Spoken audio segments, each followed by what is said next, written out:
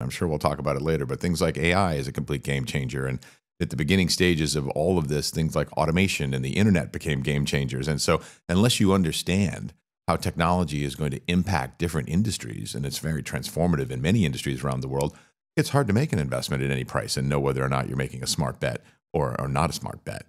So that's just one example, but regulatory issues are another example. But there are all different kinds of things that are impacting how industries behave and how they change. And I would argue that the half-life of business stability is declining dramatically, declining dramatically over time. It's going to continue to decline dramatically over time. And so paying more attention to the external world is important for those reasons.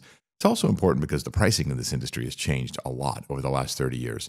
When I started in the private equity world, if you looked at a buyout, the typical price would be something like 5 or 6 times EBITDA or cash flow. Now it's twice that, or sometimes more than twice that in different industries. So the margin for error in buying well has gone virtually to zero. So you're paying double what you paid 20 or 30 years ago, and therefore you've got to make sure that this asset really performs to generate those returns. You're also actually doing that in a much more competitive world than 25 or 30 years ago. When the industry started, two of the most important differentiating tools that a deal maker had was his Rolodex, if we can use that word for people to understand it, back when Rolodexes really existed, because you sourced a lot of your deals in a proprietary fashion. That means you went into your Rolodex and you knew people who might be selling a business, and you called up the person who owned the business and you negotiated a deal, one-on-one, proprietary.